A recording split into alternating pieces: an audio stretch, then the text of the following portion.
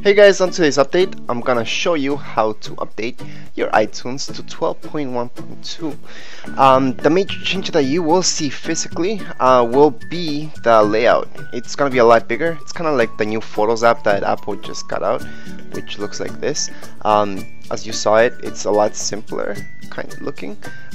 In my case, I don't like it. I don't like iTunes either. They made everything bigger, so it looks more like something for your iPad or iPhone, but not really for computer. For computer, they should have kept the same look, just everything smaller because you have a bigger screen so you can see better. You don't really need to make everything huge. But anyways, to do the update, all you have to do is you can go up here, for example, and type in App Store, and then you get your App Store and then just open it up. The second way to go into App Store, you can just go to your Apple here, which is the most simple way, which is your third option. You just click on App Store. Once you're in your App Store, you will click on the last option where it says Updates. Just let it load. If it doesn't give you the update right away, just let it load. After 5 minutes maximum, if you have really slow internet, you will see this. After that, you just click update. Make sure not to have your iTunes open, so make sure this is closed so you don't have that little dot underneath it. Okay, to close it, you can just right click and then just click close or quit.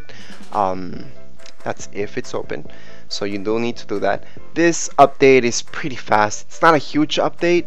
They did fix some stuff that was going on with syncing issues between iPhone, iPad, iPod Touch, but it's nothing major. It's mostly the look, what they've done. So you will see that. Once again, you have to keep these things up to date, even if you don't like the look of it, which I don't. You do need to keep them up to date so they work, and they work perfectly, syncing your devices together. Okay, so you will need to do it, although you might not like the result of it. Okay, once again, before doing any major updates, you should always back up your computer with Time Machine.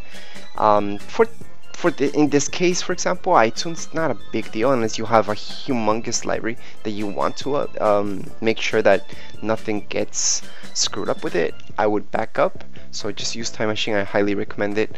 Once again, you can use any external hard drive to use Time Machine, so you don't have to buy something from Apple that's really expensive, just in case. I do have separate videos showing you how to set up all that stuff.